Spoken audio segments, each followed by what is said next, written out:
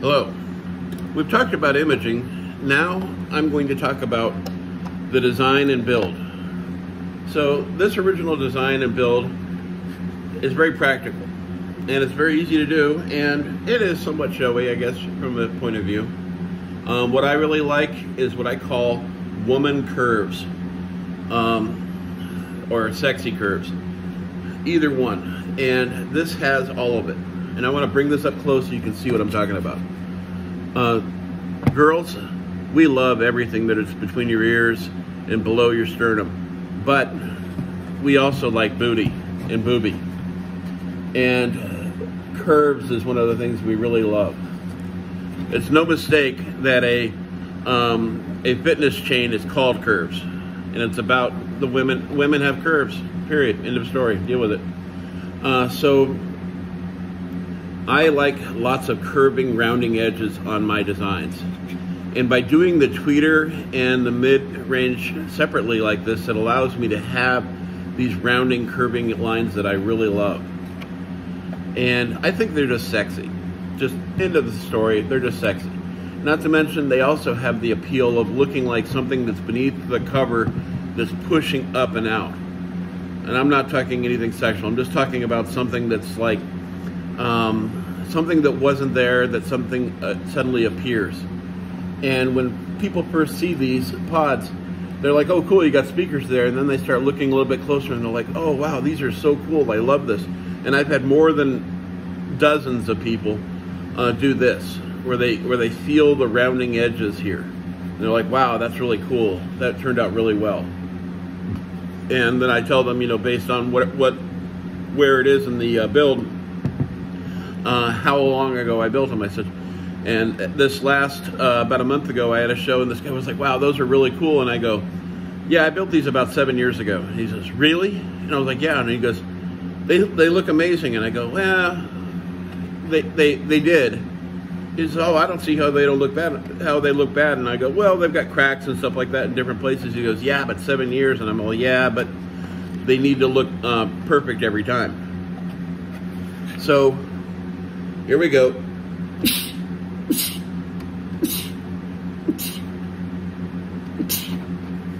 It's always in groups. So I'll be building these out of fiberglass and a type of cloth that is similar to t-shirt material. It's actually from a sheet that I have. No, not the dirty ones. And it's something called I can't remember. Anyway, beech, B-E-E-C-H, and it's a type of cloth that stretches in both directions evenly. It actually stretches in 6 directions, which is really nice. So it is like a traditional shirt where it'll stretch in all directions. The difference is this stuff stretches way better than t-shirt or grow cloth does. Grow cloth and t-shirt material will have a tendency that when you stretch it, it creates these big wrinkles. See how these wrinkles are forming? Beech doesn't do that. Unfortunately, it's exceptionally expensive to try and build speaker pods and stuff out of, but I have beech sheets on my bed and I've got enough of them that I can spare one. So this is going to get, in addition to the fiberglass on this side and the beech material, it's also going to get on this build. I think I figured out how to beat time. And on this side here, I'm going to sand out these ribs some, and I'm going to lay fiberglass in between them. Not just resin. Resin's just going to crack and break eventually. But I'm actually going to lay sheets of fiberglass through here, which is going to strengthen this panel. And since there's room in here, so there's no worry of it striking anything, I just have to be careful about this edge where these teeth come up. But in these areas here, so that when I lay fiberglass on the other side, these are going to have holes drilled in them. I'm going to drill 4 holes in each one of these sections here. And then I'm going to push fiberglass through so that when, and then resin it on the other side, so that when I lay fiberglass on this other edge, before creating these pods, because you have to have something for the pods to mount to, You always lay fiberglass down on the one side first, and then you do your sheeting and everything on the other side, so that way this has something to grab onto. So it's going to have fiberglass push through, and then it's going to create kind of like rivets, if you will, and it's going to allow it to be able to push through. Now, you could use traditional rivets, like metal rivets, and go right through the plastic riveting, and I've seen people try that before, and it usually fails. And the reason is because this is plastic, but on this type of plastic, it's also extremely flexible. And you can see that when I'm pushing on this one here, you can see it bends over, and if you push it enough, it'll actually fold over on itself, and it creates a white crease you can see there. So you can only push on it so much before it starts to deform permanently. So that is now permanently deformed. I'm not worried about it because I'm not going to use these originals. I actually have another set of these for my car that I bought off of Terry Cotta after his car died, R.I.P. So I'm going to have fiberglass on this side here, and then a fiberglass main body, and then this upper beauty body will go on top of it. And it'll bring those two pieces together. And the biggest place of failure that I have for these things failing isn't in this area here. It's actually at these edges. And you can see that here. So this is just a minor deformity here. And what happened in this area here is this was actually, a lot of this was actually some Bondo, but this has fiberglass that goes all the way to the edge. But I think what happened was in the process of sanding this down and getting it so it would trip into this edge here, this rounding edge, that it lost a lot of its fiberglass integrity and allowed it to chip away. And where I live, it gets extremely hot. So hot, cold, hot, cold. Now my car is garaged, but at car shows it's not garaged by any stretch of the imagination. And it gets hot. It gets so hot that I modified my hood so that I could put 2 9-inch fans in it. And then I have ducting that's in the upper portion of my carbon fiber hood.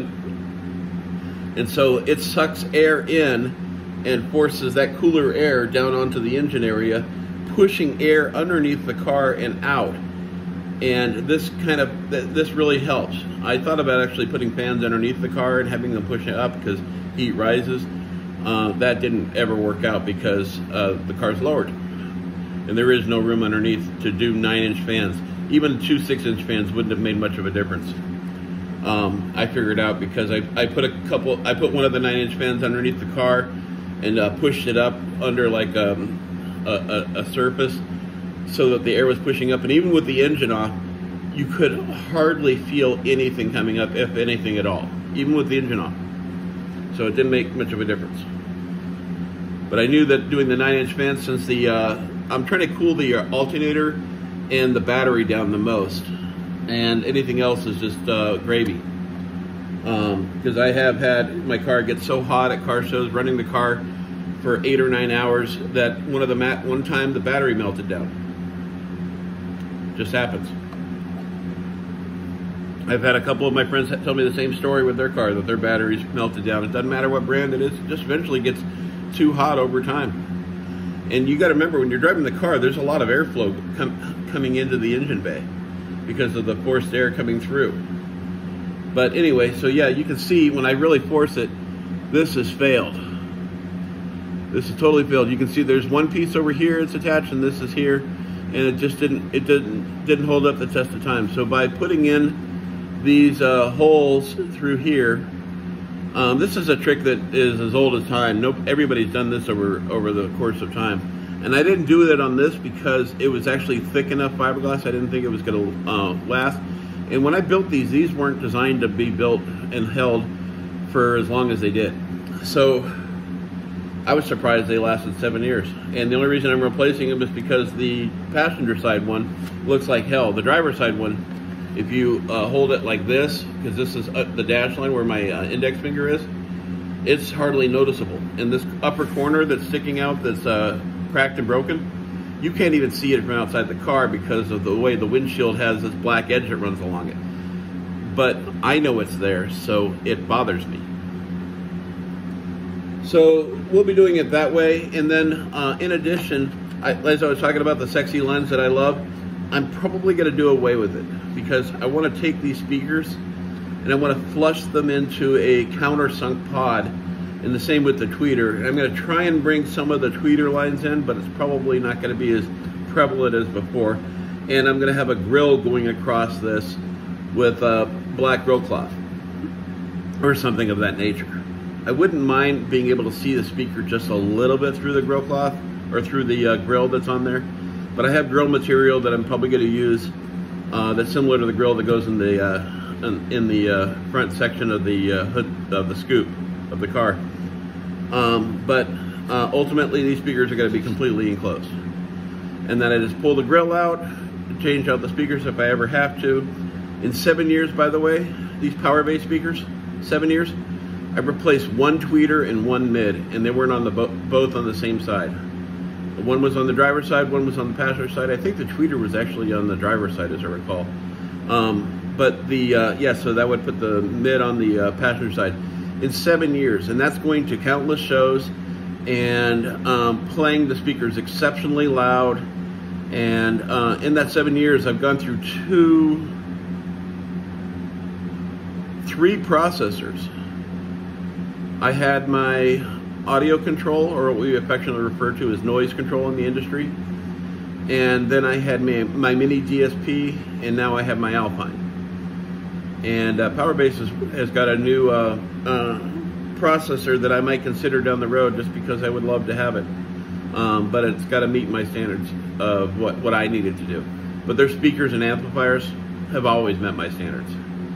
I consider these components, this is part of the 2XL 60.3 three-way components. And there's a 6.5-inch mid-bass in the door that you can kind of see from here. It's the smaller of the three big drivers in the door. It's the only mid-bass drivers I have in the car. There's no point in putting mid-bass drivers in the rear of the car because I don't sit back there. And mid-bass is all about the listener. So anyway, so we're going to see how this turns out, and I'll be putting up more videos as time goes on. Don't forget to like and subscribe if you like my content. Thank you.